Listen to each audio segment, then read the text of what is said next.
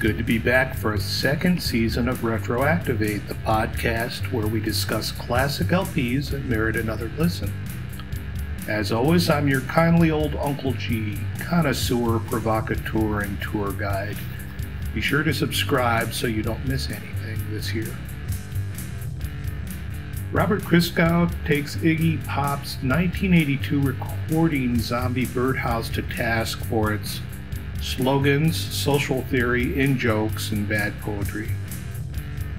For me, all of this kind of works, particularly the bad poetry.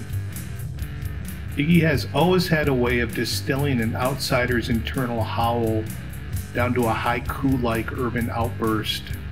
Consider the jagged elegance of "No fun," "My baby's no fun," or "I won't grow anymore." The guy could be the Mashu Bishu of counterculture bumper stickers and lapel pins. I'm convinced as well that bad poetry can sound pretty cool set to loud guitars. This flawed masterpiece opens with "Run Like a Villain," an invitation to join Mr. Osterberg for a moment of pleasantry in his zombie birdhouse, a place where absurdity takes the edge off any real villainy going down. In this song we meet Big Dick, a thumbs-up guy who shot a missile in the sky, a guy who buys into the missile's ad campaign until he sees the fire it causes. We meet Tracy as well, a mindless Reagan-era consumer who has found herself/lost herself in her pedigreed Afghan designer jeans and Sony Walkman. The song chugs along effectively to its dreadful drum program, with Iggy breaking the social critique with this bit of gothic loveliness. The shining moon, the dead oak tree, nights like this appeal to me. I can't help it. Non sequiturs like these appeal to me. It might be bad poetry, but it beats the hell out of "Ride the Snake to the Lake." And though I rather like Jim Morrison as 1/4 of the Doors, his particular brand of bad poetry is too strong an influence as Zombie Birdhouse continues. Ordinary Bummer is too much an homage to the end. And though I like that it's a love song to a gal who swears like a sailor, the Raga Rock intro should have been reconsidered, and was played down when album producer Chris Stein covered the track with Blondie. Here we have a unique track that Iggy could have pulled off had someone clamped down on the arrangement and talked him out of the recitation at the end about good people and bad people doing good and bad things. This final bit isn't even committed enough to qualify as bad poetry. The record gets points for trying, and it almost clicks as an homage to classic horror movies, Bela Lugosi stuff. We're never too far from Thumbs Up Dick as missile in its nuclear fire. We've clearly become the zombie consumers, the dum-dum boys and girls, and we've probably become the vengeful torchbearers that Iggy sings about in The Villagers as well. Sneaking peeping toms and revolt against each other. The confusion arises when Mr. P breaks the spell to lecture us on these evils. Someone here should have encouraged Iggy to keep throwing tonally complex verbal spitballs and forego the moral of the story. Any number of wankers would mislead us into thinking that the singular joy Iggy Pop brings to the table has something to do with peanut butter and broken glass. The real gift Iggy consistently brings is his ability to identify, celebrate, and condemn the finest points of human absurdity in a single stroke.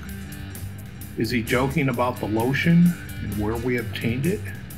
Is he pulling our leg when he's wondering who let Murph the Surf hang out on his ceiling? Yep. Is he sincere about all of that as well? He is. That flippant moon cast a serious moonlight. Get out your Ouija boards and ask Bowie if you need confirmation. It's good to see Ypsilanti's Forgotten Boy trying new material out, but neither producer Chris Stein nor Rob Dupree, Iggy's songwriting collaborator, seem to see the center that this recording constantly needs to be pulled back to. There's a cowboy sub-theme established in The Ballad of Cookie McBride, Life of Work and Horse. There's the groovy rock haiku bulldozer that would have better fit Pop's Soldier LP. The lyrics often feel improvised and experimental, but improvisation and experiment are neutral modes of expression, even important modes of expression when joined by consistency. The real shortcomings here have to do with the music being phoned in and unfinished. Eat or Be Eaten, for example, kicks in with a great guitar lick that fails to repeat and become a memorable riff. Interesting, ungrounded playing comes and goes without ever achieving ambience or contributing to a modal structure that seems to want to break free here. Iggy's post-Stooges work is plagued by the whole fan as producer concept.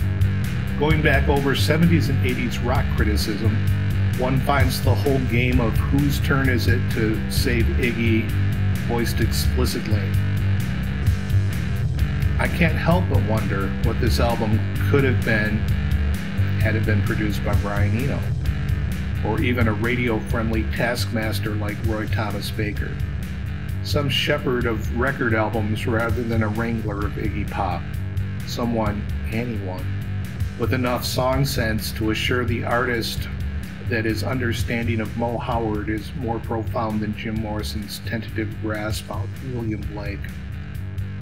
Osterberg's poetry emerges on Zombie Birdhouse even without such a producer.